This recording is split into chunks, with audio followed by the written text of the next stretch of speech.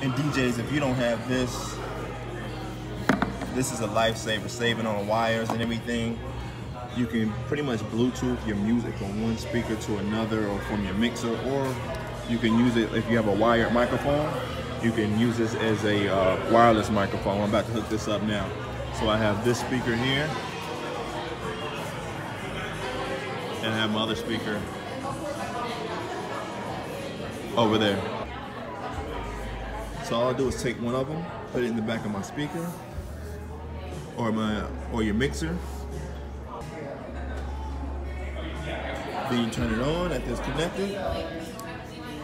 So the blue light, you're good to go. Then I take the other one, put it in the back of my speaker. Turn the power on, and you're good to go. Now you got music playing in one speaker, and now you got music in the other speaker.